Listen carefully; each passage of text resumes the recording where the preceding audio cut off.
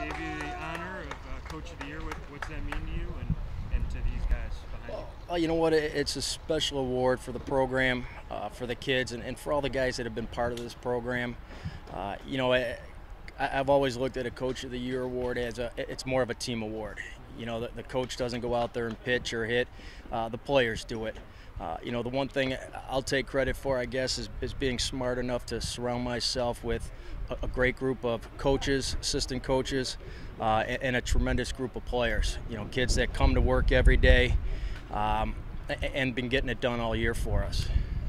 And Jason won Player of the Year. Talk a little bit about him and. Well, you know what?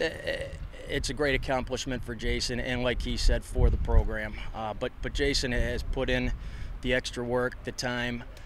He made a commitment a couple years ago that he was going to be the best player he could be, and all his hard work in the weight room and in the batting cage has paid off because he got the award that he was shooting for, and we've had a good season as a team this year. And talk a little bit about that. You guys come in just like you said earlier, a couple outs away from being the #1 seed and getting that regular season championship, but still a fantastic year. Talk about coming here back to Avon for second year and what your focus is. Well, you know what? The kids are excited. Like Jay said, last year we were excited to be here.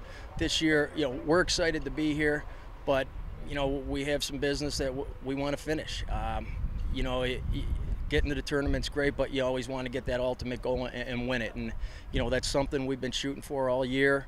Our guys get focused. They come to play every day, and hopefully we'll be ready to go tomorrow.